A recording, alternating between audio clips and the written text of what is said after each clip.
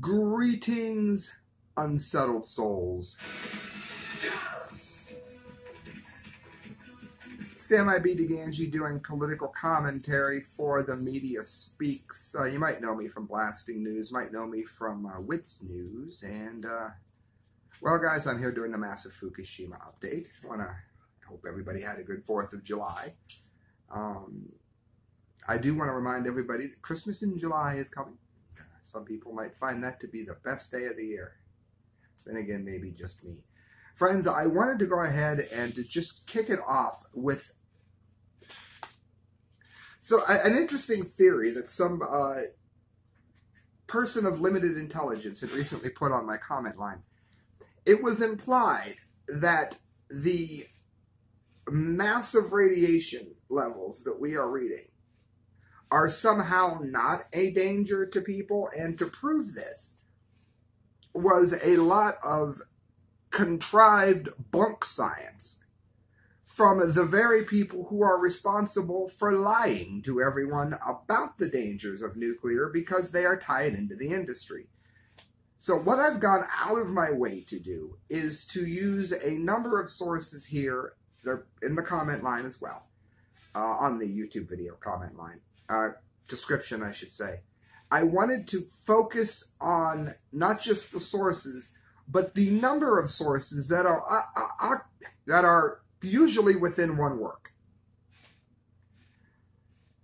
For instance, we've been talking about the increase in quake activity here, starting in January. I think there's 1 month out of the last 6 or 7 where I wasn't talking about how severe the quake season was becoming. And it wasn't something, I didn't sit over my crystal ball before I did the show to come up with this theory. I didn't pull it out of a hat or just start rambling, hoping that it sounded dire enough that people would click on it. Hey, Chad, that's not what I did. I looked at the data that was extant for anyone that cared to look at it, and brought it. So now we're looking at California and earthquakes all over, and the severity is growing as predicted, and we're still looking at nuclear power plant issues, such as Sanofri. Now listen to this. This is from the Mercury News. For those that say that I don't give sources. And the Mercury News is loading quite slowly. Earthquakes, radioactive waste, and that nuclear power plant on the California coast.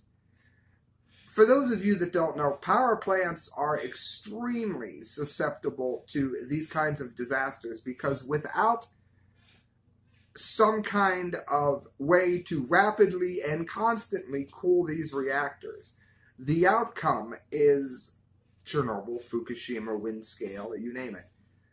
And during recent tests that were conducted after the Fukushima disaster, it was discovered that there were a number of dams in the United States which, should they rupture in some kind of an event, would in fact create a Fukushima-like scenario for people to deal with in the United States. Now, that doesn't mean that the outcome is going to be the same.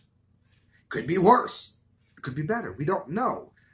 But the idea that when they're not on, the shore, that they're immune from these kinds of problems, that isn't true. Because, of course, places that dams and a number of water reservoirs could prove quite an issue. So what would happen, it asks, to the shuttered Sanofri nuclear generating station in a big earthquake? And again, they tried to keep it open forever, claiming it was safe when it was anything but. The answer, of course, depends on exactly where the quake is centered and how much the ground beneath the plant shimmies and shakes. But one horrific scenario can be ruled out.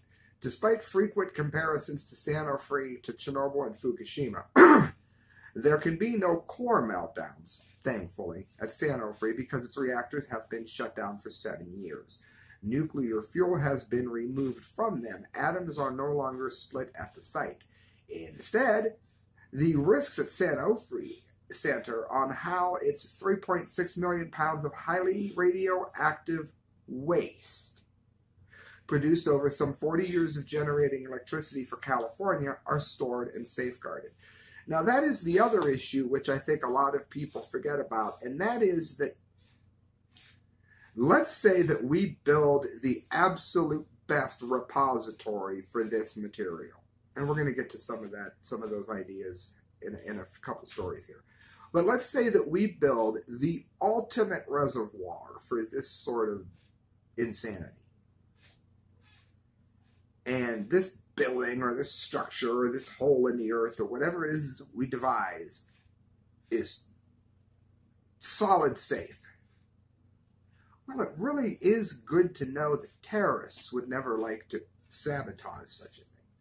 And it's good to know that since these radioactive materials in the waste remain deadly for eons, it's wonderful to know that terrorism just ended and it's not going to be around anymore, so we won't have to worry about the perfectly solid sound structure being used as a weapon. Currently, the majority of Santa Fe's radioactive waste cools in spent fuel pools adjacent to the reactor domes. Those pools are far more vulnerable to the elements than the dry storage systems that they will eventually house the waste, and where it will likely remain decades until the federal government finds a permanent home, which is another story. Concrete monolith. While pools require electricity and water to keep fuel cool, dry storage systems do not. Earthquake-inspired power outages could cripple pools, but not dry storage systems, which are deemed passive.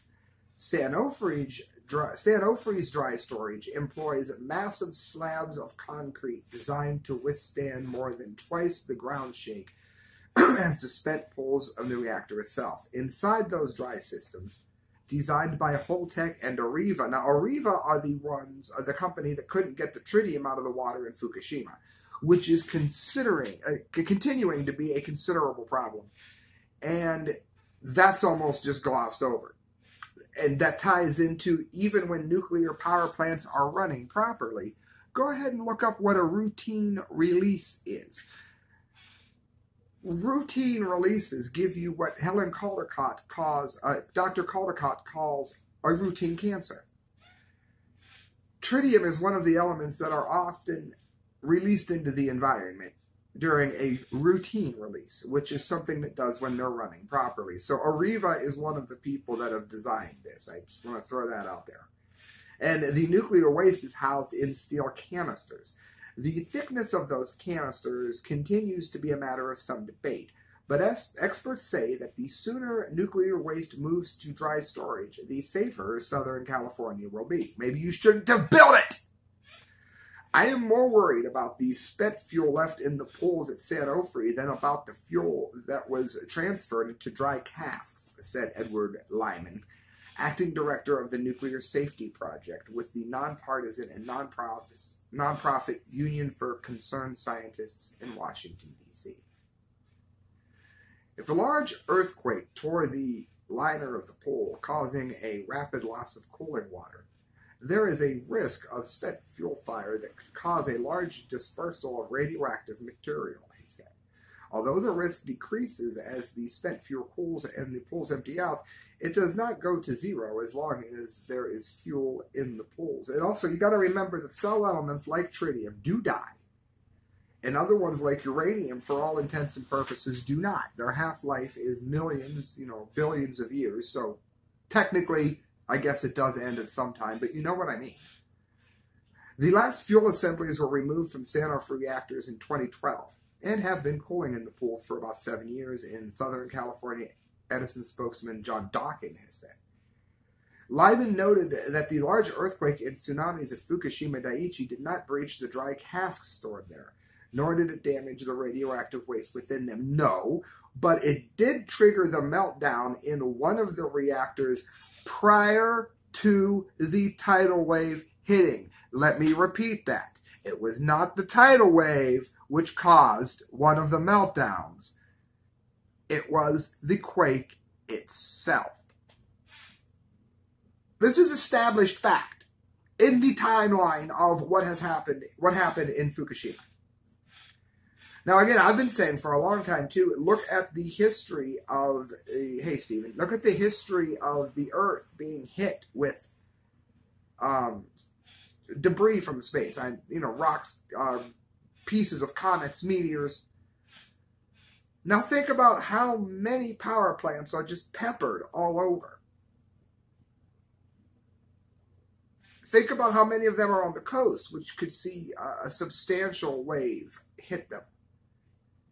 And, it honestly makes you wonder if, it's not like a cosmic game of darts at some point. Sooner or later, even an infant is going to hit a bullseye or, pop a balloon.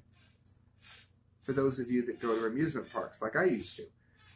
Remember, friends, it isn't always something that man has done which will cause these things to create a huge problem. Other than the fact, of course, that man made them. And, who knows? Maybe if the tidal wave hadn't hit, they would have been able to control the reactor that went red, or was going red during the original quake. We don't know. Of course, they're going to say they could have, because it's in their best interest for the good of the dollar. While Fukushima's dry storage systems are different than Sanofri's, well, it didn't hurt Fukushima's, but then again, oh yeah, ours is different. The tsunami impacts can't directly be compared. Fukushima was a real-world demonstration of the ability of dry casks to withstand extreme natural events. Yeah, until a meteor hits it. It all depends on the size of the meteor, I guess. David Lochbaum, recently retired from the Union of Concerned Scientists, has studied Sanofri closely. His early concerns about an earthquake-inspired landslide onto the dry storage systems were put to rest with detail on land configuration and the selection of the spot for the site systems. He also had concerns about sabotage vulnerabilities, back to what we were saying in regards to terrorism. Holtec's system was developed in response to 9/11, and the company fills its vaults afford better protection against suicide aircraft, bomb-laden trucks, and the like, as well as providing better protection against ground motion from quakes. So they claim that it's going to be able to withstand these sorts of tests, and we can only hope that they are right. But you have to remember how many Sanofris there are, and inevitably will be, as more of these close down. And let's also take a moment to think about what's going to happen 50, 80, 90 years down the line with the ones that are foolishly under construction now. And I've said for a long time that the Occupy movement was a bunch of leftist crybabies. If they actually had some cojones, they would find where the nuclear power stations were being constructed, and they would occupy that and refuse to let them break ground under any circumstance. But they didn't. Instead, they tried to shake down the rich because all they cared about was the money. AP News, Associated Press. Washington State waterfront owners asked to take dead whales. Now, there are people saying that the die-off that we are seeing in the Pacific Ocean is not a die-off, or that it's not unusual, and that it's happened many times throughout history. It has not happened many times throughout history. There have been instances where, let's say, a very large number of whales have died, maybe more than what we've seen so far in a given year. There's been years where the reef has experienced die-offs. There have been times when certain species of fish have experienced die-offs. All of that in numbers that are higher than what we're seeing here. The world has never seen a die-off of this many species in this many numbers ever. So don't give me, oh, look, this is one year when the wild duck died at 10 times the rate that it is now. Look at the other species. Why are we seeing it only in one ocean? It just happens to be the ocean where Fukushima is. We're not seeing these crazy things happening off the coast of the, Egypt. We're not seeing these kinds of things happen off the coast of England. Why might that be? Don't say the F word. Don't say Fukushima. You might be telling the truth. Port Hadlock, Washington. At least one Washington state waterfront landowner has said yes to a request to allow dead gray whales to decompose on their property. So many gray whale carcasses have washed up this year that the National Oceanic and Atmospheric Administration Fisheries says that it has run out of places to take them. Why don't you just chop them up and discard them? Does no one have a chainsaw? In Washington, the headline should be, in Washington, D.C., we don't know how to cut whale. For crying out loud, hire some whale hunters for, like, I don't know, an hour. It'll be done. Ridiculous. In response, the agency has asked landowners to volunteer property as a disposal site for the carcasses. By doing so, landowners can support the natural process of marine environment, and skeletons left behind can be used for educational purposes. Maybe you should check their radiation levels, and not just in the elements which you know won't be there, but in the full scope of all of the radioactive elements which were released from Fukushima. I mean, you have time since the whale is just rotting there, so you have no excuse. The carcasses can be 40 feet long, 12 meters. That's a lot to decay, and it could take months. Landowner Mario Rivera of Port Hadlock, Washington, told King 5 TV that the smell is intermittent and isn't that bad. That's because salt is a preservative. It is a really unique opportunity to have is here on the beach and monitor it and see how far it goes. Now, again, much of this article does what so much of the media does and starts talking about the idea, that people have rotting whales on their property instead of the bigger picture here. On the U.S. West Coast, about 70 whales have been found dead this year along California, Oregon, Alaska, and Washington, the most since 2000. It's interesting. If you go through my videos, you'll be amazed to see that I said you would find massive numbers of dead whales along California, Oregon, Washington, and Alaska. And then I didn't think it was a very good idea for anyone to live on the coast of California, Oregon, Washington, and Alaska. So I must have just guessed at those 4 states because I used that same crystal ball that I talked about earlier. Still, that's a small fraction of the total number because most sink or wash in remote areas and are unrecorded. So they already know that there's more dying than they can actually document. But they can tell by how many are washed ashore. They could sort of do the math to tell how many are there based on how many have been seen. And even though you don't see all of them, whether they're alive or dead, you can kind of get a ballpark based on historic numbers where you've done the same thing. That's how that's done. NOAA Fisheries late last month declared the die-off an unusual mortality event and provided additional resources to respond to the deaths. So even though the system at large is still not wanting to say the F word, Fukushima, they are admitting now that something is wrong. And what I mean by that is just a couple of years ago, NOAA was saying that there was going to be no die-off. Now they're saying this is an unusual mortality event. Yeah, it is strange. We don't know why. Couldn't be Fukushima. Massive amounts of radiation washing into the ocean. Why is it massive when you can produce all kind of charts and graphs that say that it's not massive?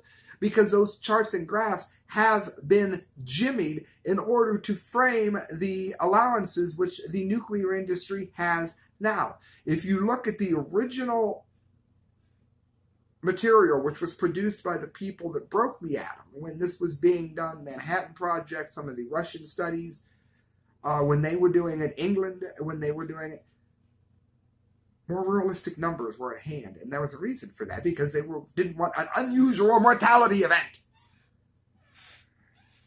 With the unusual mortality event of these gray whales, we know more whales will be coming in.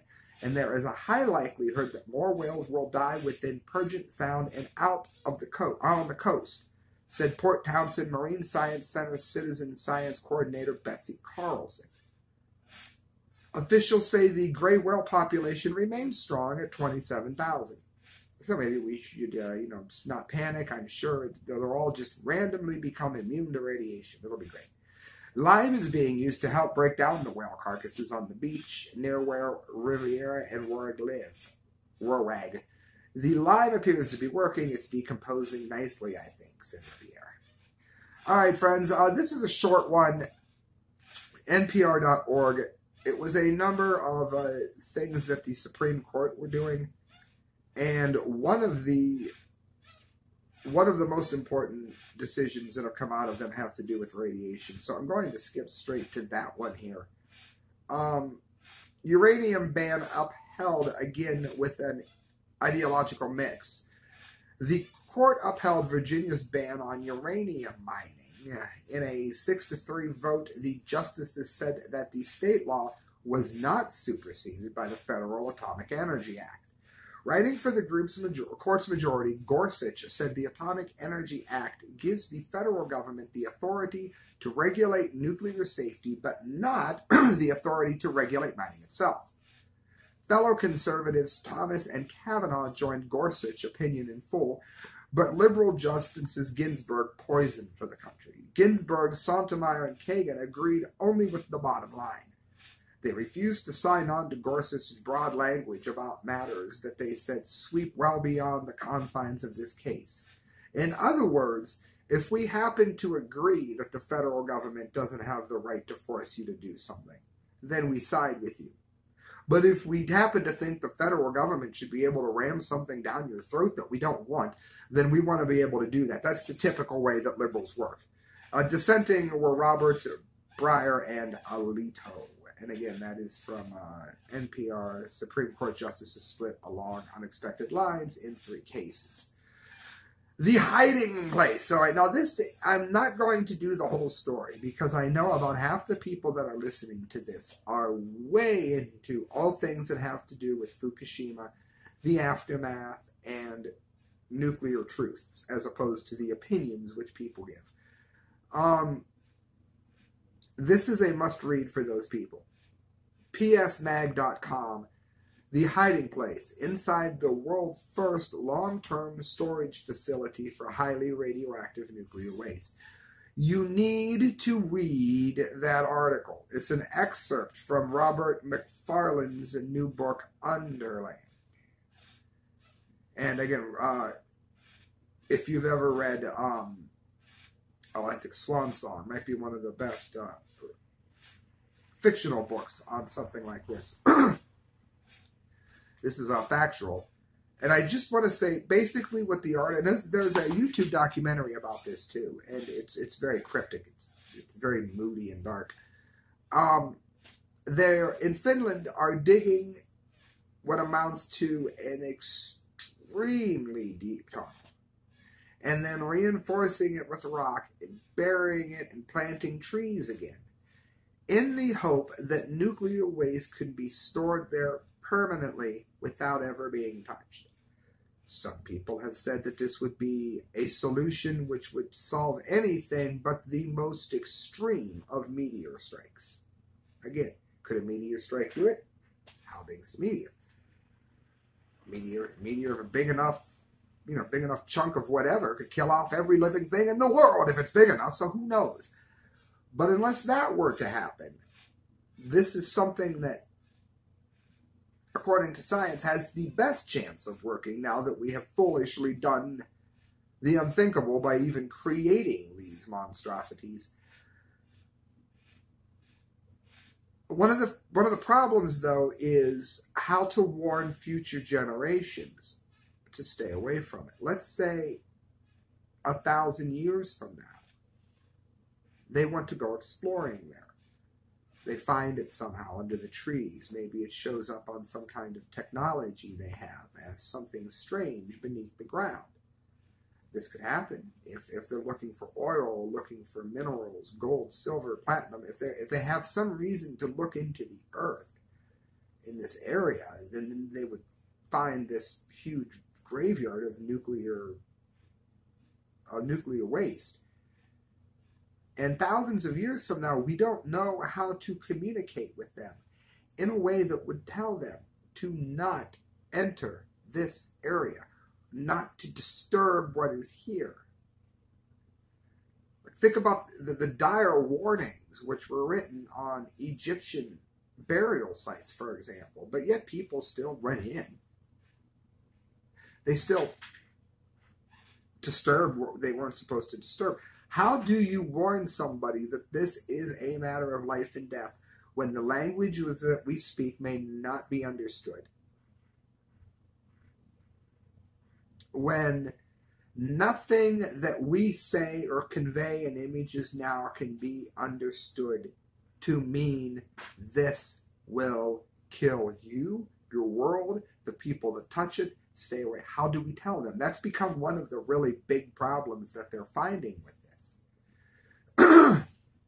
But it's in Finland,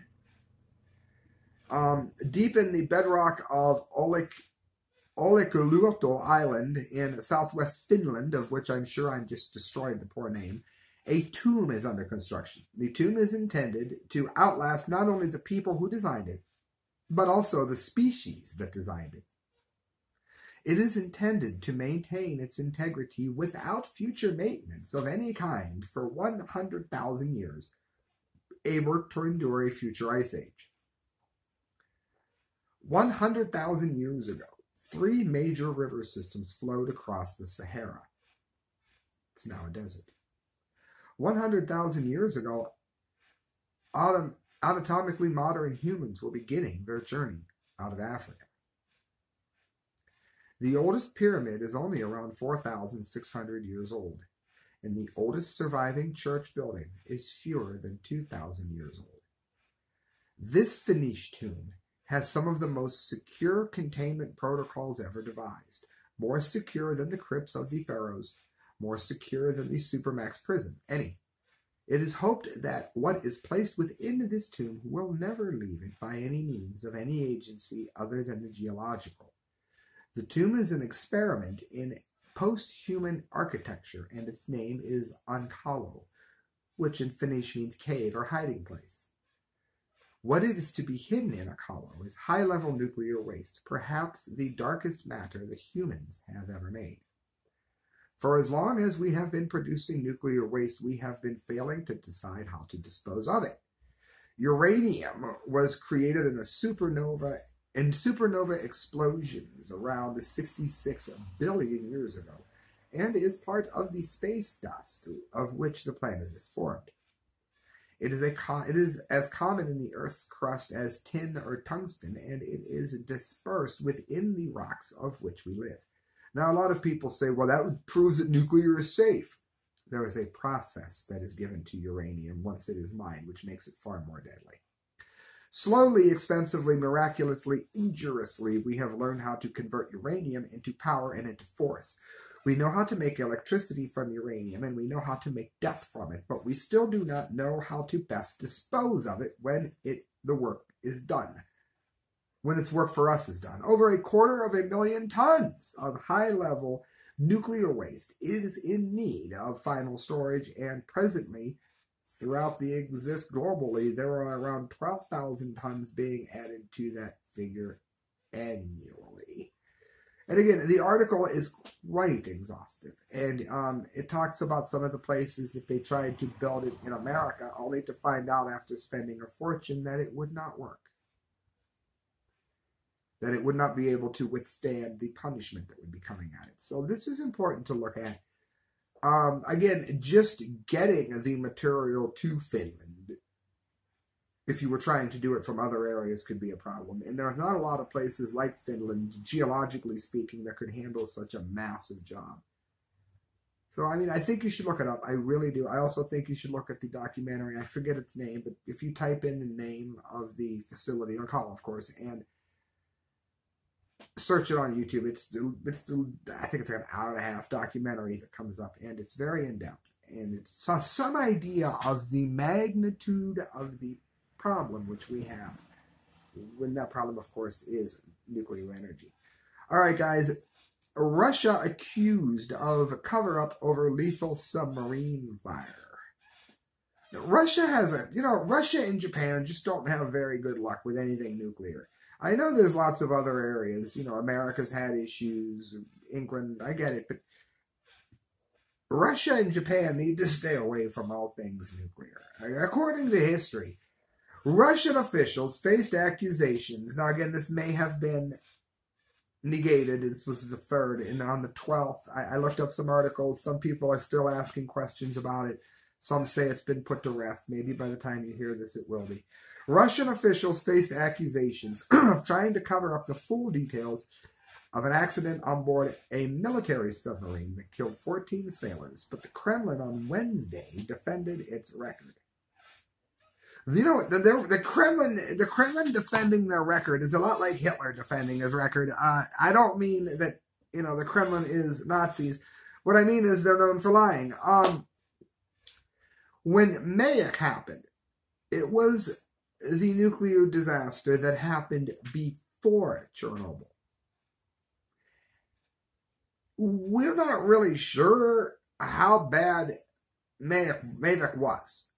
We do know that the entire area is being used like a giant science fair petri dish experiment or something with the people that are still there. They can't afford to leave, so they get paid to stay, which is basically the government paying them to die. And of course, the government does autopsies, then it can tell what nuclear poisons do what over the long term. That was the first disaster. Of course, the Kremlin was complicit in hiding it, not telling people, even though, quote, the skin was sloughing off of people's bones when the disaster occurred. And then Chernobyl happened, and they hid that too. Until Sweden and other countries, you know, were glowing with radiation, showing that there was a problem at Chernobyl. Otherwise, they wouldn't have told anybody at all.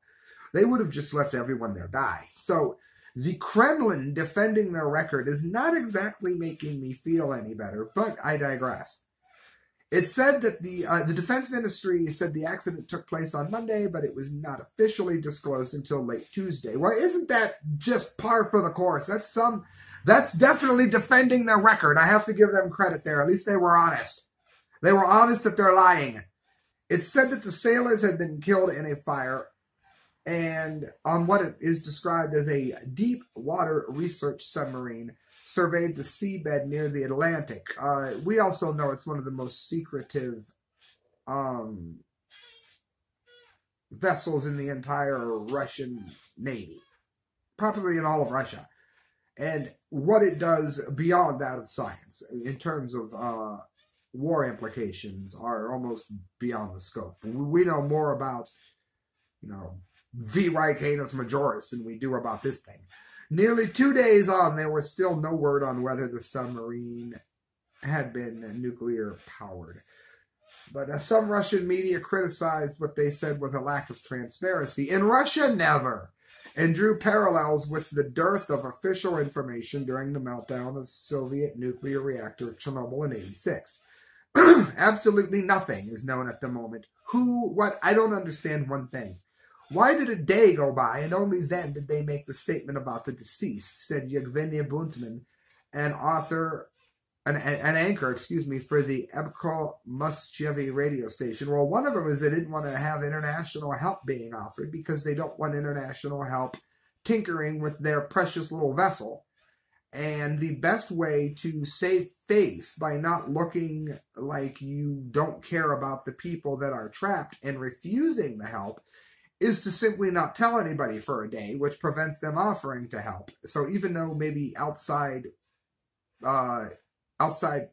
workers help from another country, maybe U.S. technology, maybe British technology, maybe something could have helped the sailors and gotten them up from the seafloor.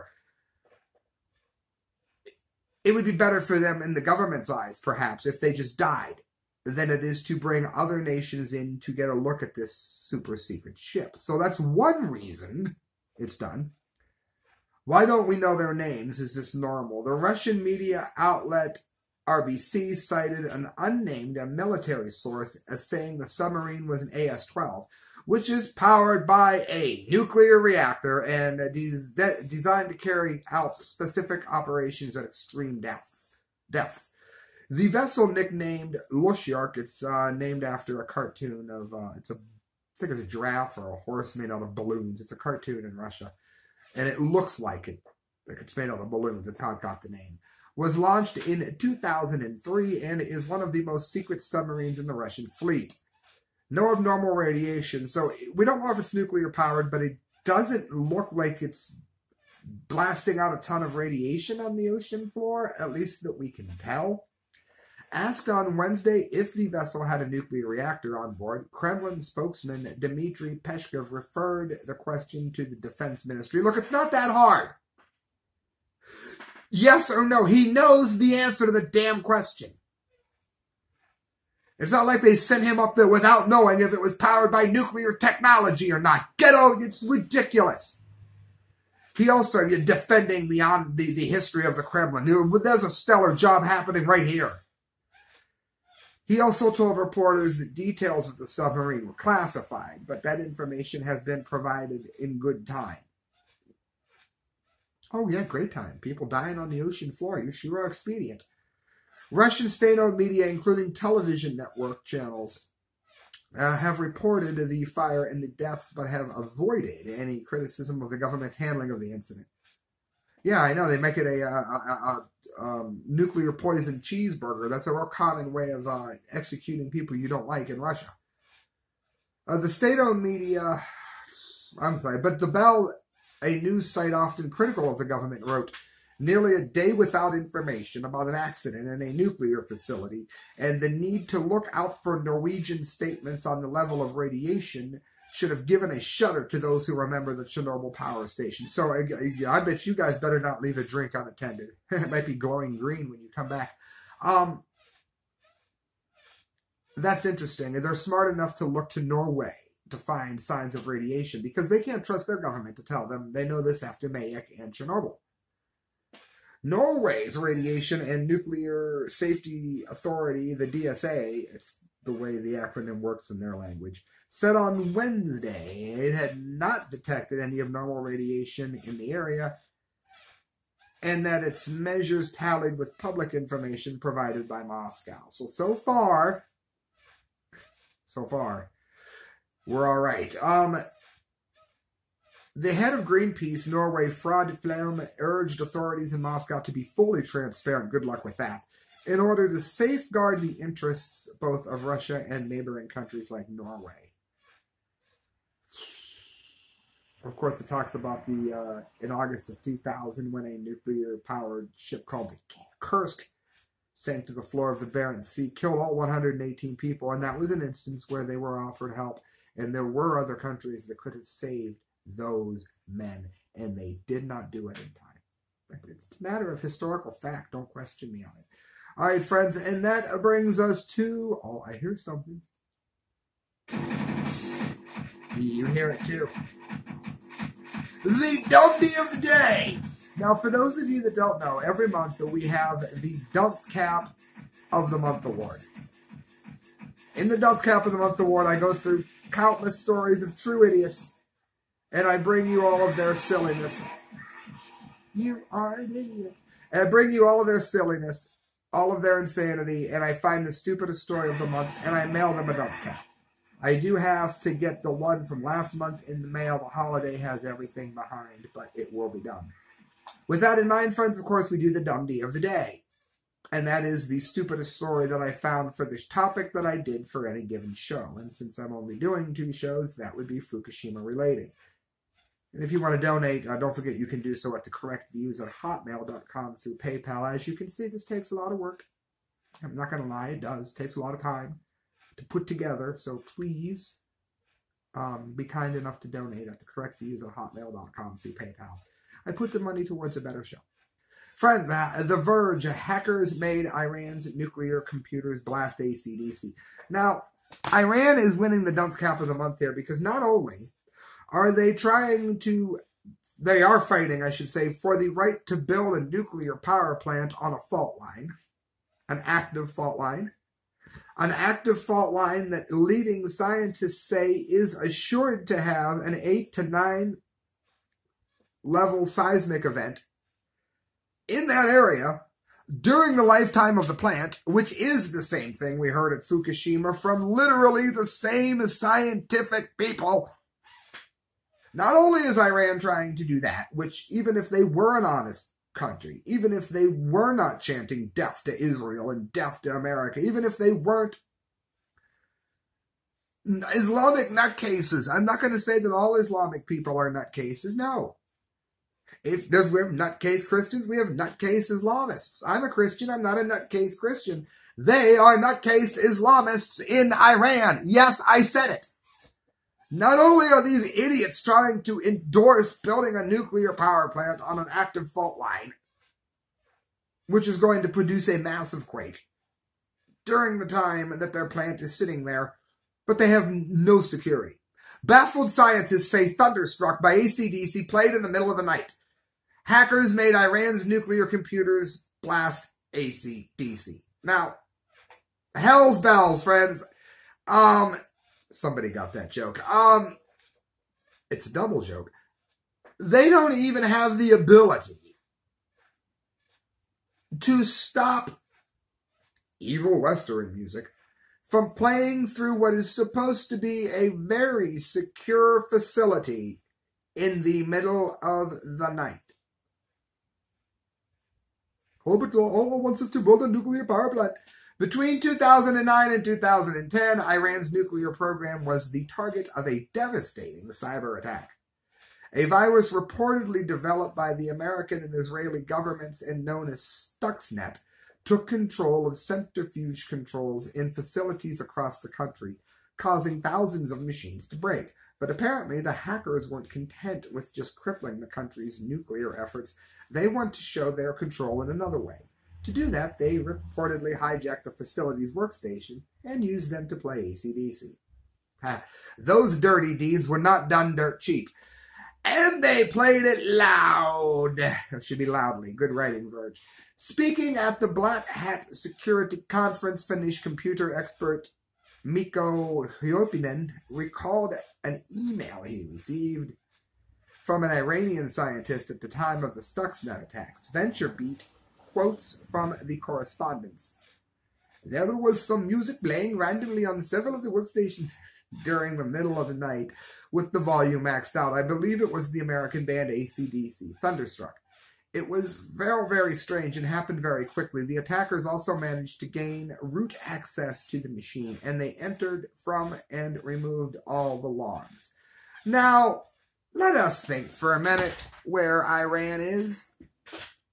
I mean, culturally, their enemies, if they hack into this system, are going to do a lot more than just play AC/DC at a high volume. After all, rock and roll ain't noise pollution. All right, I'm done. I won't do it again. I promise. I promise. I could. Don't tempt me. But they're going to melt it down if they can. They're going to hurt things. There's already rumors that the Stuxnet virus led to the Fukushima disaster. But, I mean, what were you doing? Putting your jump drive into you're not supposed to put anything that has access to the internet or has ever been on the internet into the system that runs a nuclear reactor. So if someone did that on accident, they should be fired on the spot. If it was done on purpose, how is it that that wasn't seen? So, I mean, there's ambiguity there. And we may never know if it was done or how it was done because they don't want it repeated. Even if they fixed it there, of course, you'd have the problem elsewhere if you released how it was done. But these things are not meant to be on the internet. Of course, Thunderstruck is a song from the 1990 album Razor's Edge, not a suffix to the Australian band's name, as the scientist can be forgiven for getting it wrong. He thought the band was AC/DC Thunderstruck. Under the country's censorship laws, only Iranian folk, classic, or pop music is acceptable. That's hilarious. Although, they should have picked something like COD, which stands for Call on the Devil. And again, AC/DC is not a satanic band, but they have written about things which would definitely be much more offensive than Thunderstruck. But anyway, under the country's censorship laws, I read that, I'm sorry. Since the Stuxnet attack, President Obama has reportedly warned against using cyber weapons to target other countries for fear that their source code could be reproposed and turned back on the United States. Well, maybe you shouldn't have created it then. As yet, the president hasn't commented on the dangers of deploying AC/DC. All right, friends, do me a favor. Make sure you donate at the correct views at hotmail.com. Hello, Renata. Thank you for listening, everyone. And hey, good night. God bless.